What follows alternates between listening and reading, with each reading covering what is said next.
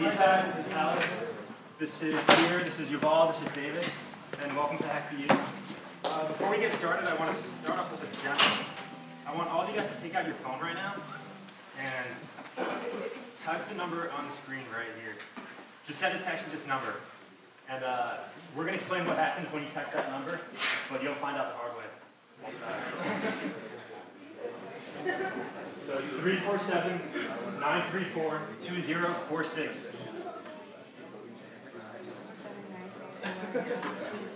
Anyone got it so far? All right.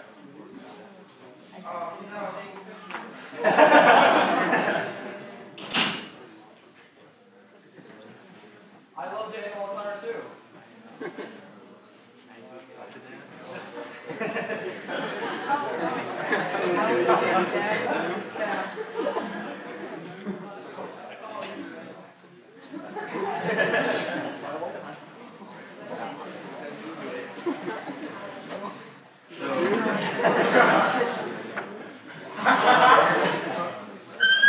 So Peter's going to explain what's happening behind the scenes.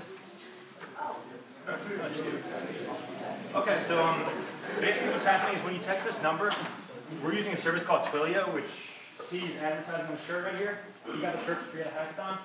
And what's happening is you're texting the number, the text is getting sent to a server that Twilio owns, and they're sending a request to our website.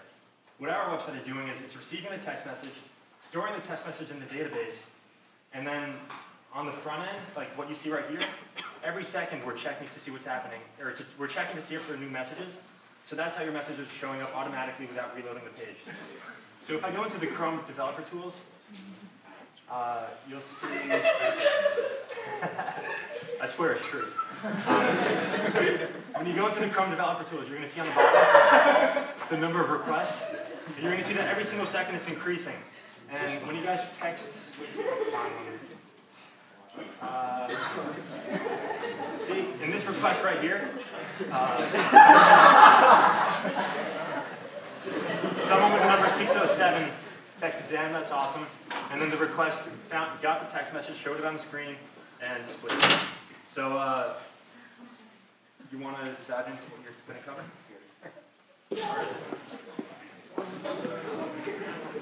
You guys can play with it later. Yeah, you guys can go on it later and play with it. I just want to thank you guys for coming. This is like a really awesome turnout since this is our first year of doing this. Yeah. So just, it's awesome that you guys came. So what are we here for? We're here to teach you web development. And what that is to teach you how to make websites and web applications. And the reason we chose web development is because it's the most open platform for you to use. And because everybody's on the internet every day. So we think it's really cool for you to be able to build your own websites and web applications and just learn how to code using that.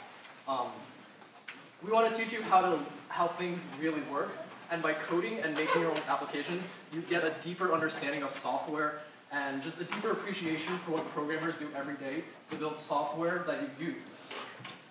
And we want you to express your creativity. I think that, at least for Harper students, because I'm a Harper student, we don't really get the chance to build things, and we kind of just sit there in lectures listening to theory and never really learning how to apply it. And what we really want you to do here is to build things. And we want you to be creative and be able to showcase your ideas. And just to raise of hands, how many people here aren't CS majors? Wow. Awesome. I am not a CS major. You don't have to be one either. I learned how to code by myself. And when I tell you that I'm self-taught, it doesn't really mean I'm self-taught. It means I read a lot of books. And the thing is, when you learn to code by yourself, it's really hard because you're by yourself. And there's no one really to help you out with problems, and that's why we wanted to do this. We wanted to make it easier for you to learn how to code and make a community here that creates hackers and people who create. This is what I look like for the last month. I've been sitting at my computer learning how to code by myself, and it's been really hard.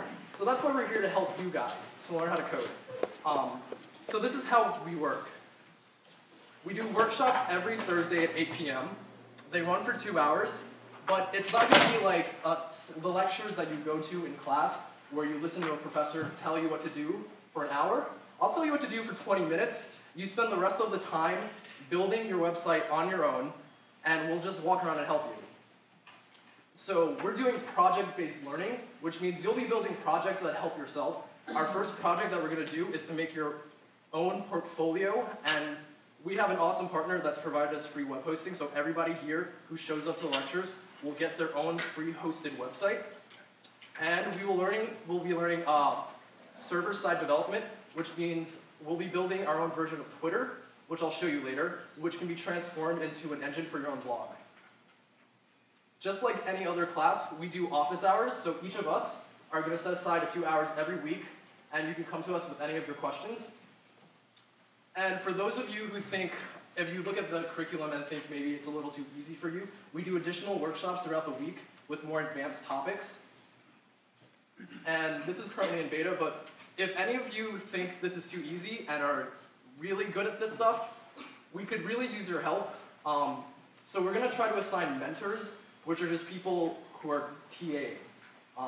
So if you think you know HTML, CSS better, and you think you can help out, come to us after this, and we'll assign you some students so that you can help in your free time. And if you feel that you want extra help, also come to us and we can hook you up with a mentor. And if you can't make it every day at 8 p.m., we'll be recording all these lectures online. All of our materials are online and the exercises are online. And we're actually recording this right now. So if you guys want to wait for the camera, you can do that. So what exactly will you be learning? We'll be doing full stack web development. And what that means is that you're going to build a web application from top to bottom, setting up everything. So as you can see here, a web application isn't just what you see. So what you see is the front end, and that's just the tip of the iceberg, literally in this picture. So that's HTML, CSS, JavaScript. And the other side of it, which deals with all of the data and all your interactions with a web application, use server-side languages and databases and all this complex stuff.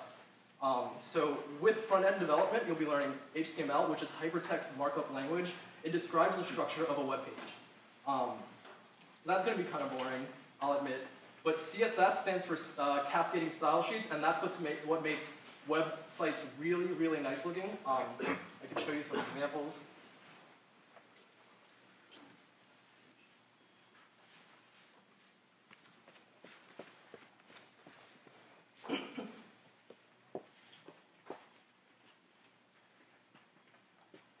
So this is what a basic HTML website looks like.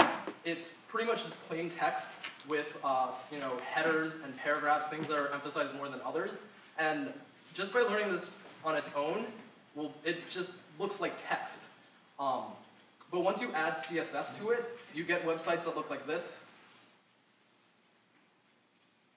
And that is just a layer over the HTML that styles the websites to make it look however we want it to look.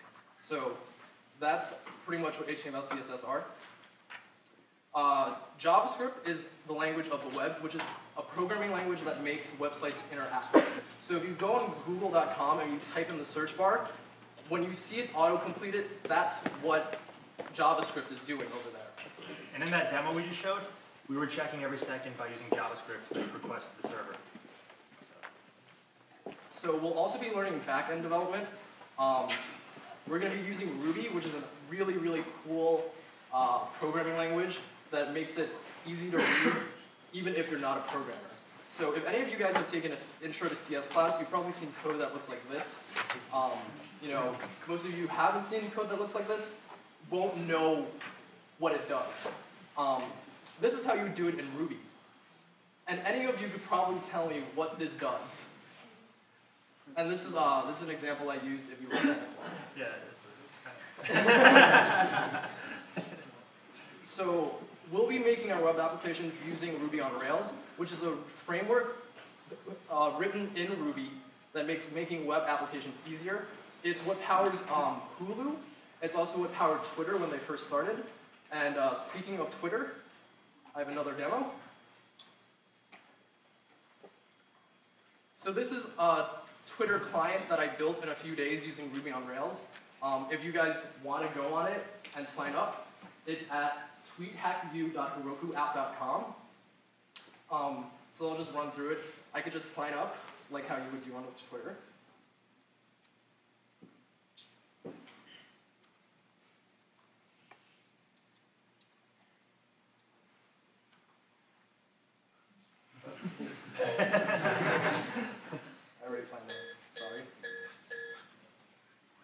And this is the kind of thing that hopefully if you stick with HackBU, you'll be able to build by the end of the semester. So here, I could tweet. I could also follow other users. I've signed up for this like 5 times. And then I see their tweets in my newsfeed. So if you guys want to check this out later, do that. Sign up for another Twitter, as if you don't have enough of those. So basically, we want you to be able to bring your ideas to life. We want you to, if you ever wanted to redesign a website for your blog, if you ever wanted to create a website for someone else who needs it, like an organization, or if you just want to, if you thought of a software idea that you wanted to build, we want to be there to help you out if you wanted to. And I'm going to pass it over to Davix about hackathons. So to continue where you left off, hackathons are a really great place to bring your ideas to life. And so I found a really nice definition of what hackathon is. You guys don't really know what it is. So hackathon events typically last several days where a large number of people meet to engage in collaborative computer programming. So hackathons provide a really nice venue to actually express yourself and use creativity through the use of technology. Anyone ever heard of a hackathon? Just out of curiosity. It's a good number. Okay. So people with technical backgrounds come together, form teams around a problem or idea, and you don't necessarily have to come from, like he said, a CS background. So my last hackathon that I went to was at MHAX, which is at University of Michigan, but this time was hosted at Detroit. And my team actually consisted of one designer, and one person did the back end, and one person did the front end. And we pretty much, I'll show you later, we made a college social bucket list so that every college and university has its own bucket list, but right now it's at its prototype stage, so you can actually have your own bucket list, and you can put items that you want to complete. And so, like I said, every university has its own bucket list, so like Binghamton University, one item can be definitely attend one of Professor Royenbaum's lectures. So that can be on your bucket list too, and you can see how many people have actually done that item. Another thing that I did after hackathons, you actually demo your project. So this is where, if you have a really good business background or you really love presenting, this is where that team member comes really in hand. And so what I did was, I made it really relatable, and I said, one of the bucket list items was go streaking across campus. I'm pretty sure a lot of people wouldn't go streaking across campus, but if you see that 500 people have actually gone streaking across campus, maybe you want to be the 501 person to actually be a part of that. You never know. And then you can share photos of you go streaking, and then it becomes a really collaborative event. And, you know, I'm not saying I'm for streaking, but Tell them about the prizes. so for hackathons, it's actually sponsored by a lot of companies. Right. So typically it would be large companies such as Apple, Google, Facebook, and smaller companies and startups such as Dropbox, LinkedIn, Twilio. And so you get really nice shirts like the one he's wearing. American Apparel. You also get a lot of free swag, which is what they advertise. So you can get like free Facebook backpacks, free whatever. And throughout the event, there's actually a lot of free food. So you can get really high on candy, coffee, whatever else where you go. So And cash prizes too. there's actually cash prize. So if you the hackathons, they actually differ in terms of how many people make the top whatever. So it can be top 10, top 7, top 15. And they pick the top 3, and the first prize is actually, usually, $10,000, and you get a trip to the more regional hackathon events. The second prize is like $5,000, third prize is $1,000, and there's actually smaller prizes. So like Facebook can have its own prize if you use the Facebook API, and they can give out more swag if you're like really a Facebook advocate. Or Twitter can be there, you can get Twitter swag. So there's actually a lot of free stuff, and I actually recommend you going to hackathons. So to sum it all up, at hackathons, people come together and use technology to transform ideas into reality. And so we're actually planning this semester to go to at least 2 hackathons. The first one being PennApps, and I think the second one being Hack Princeton. So if you want to actually visit these campuses, this is actually a good opportunity to do so. It's completely free. It's completely free. We actually have a coach bus coming down here. We go on, and we actually get transported there. And so like, you can arrive at the event, you can have a good idea, and let's say you have 3 team members that say, oh, we got this covered. Usually in groups, there's always one member that lags behind. That person can actually help you get free stuff while everyone else does the work. And your team members will actually love that.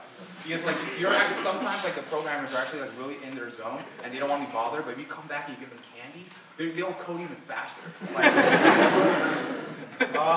So at least those are 2 hackathons that we're planning. If there's more, we'll actually go to those. But that's the reason why I love going to hackathons. One, it's a good networking event. You can actually have your resume there if you want, or they usually have you upload it.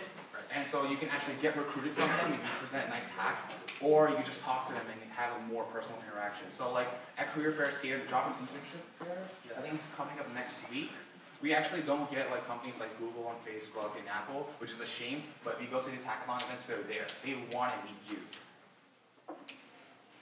Talk about the one we're hosting. So the one we're hosting is happening a week after spring break. It's going to be a 24-hour hackathon event. And I think it's going to take place in the probably academic A. Yeah. So we're looking 24 hours. 24 hours, 50 to 100 people. We're not sure yet. We're not sure, but details, but just expect there will be free swag. There will be. In case you haven't heard of free swag. Yeah. Also, what I thought was really cool is that you can actually rent out all of academic A, right? Free. Yeah, free. So we'll have all of academic A, so like not just a room. You guys can break up into groups, and we'll be in academic A for 24 hours doing whatever we want. Okay, hopefully not everything. Whatever you want.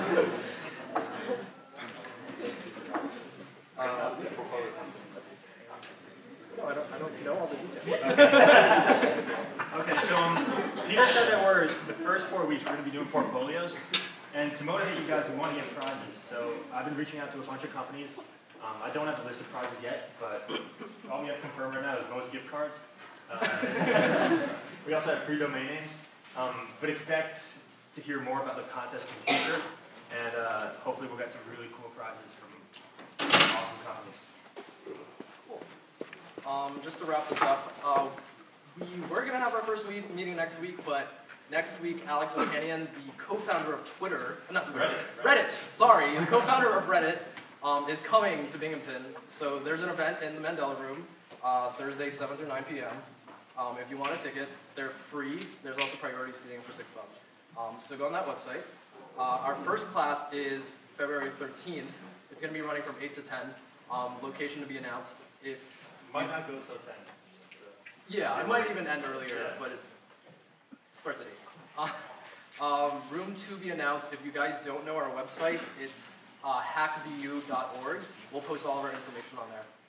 And yeah, that's it. Thanks for coming. If you have any questions, just come to us.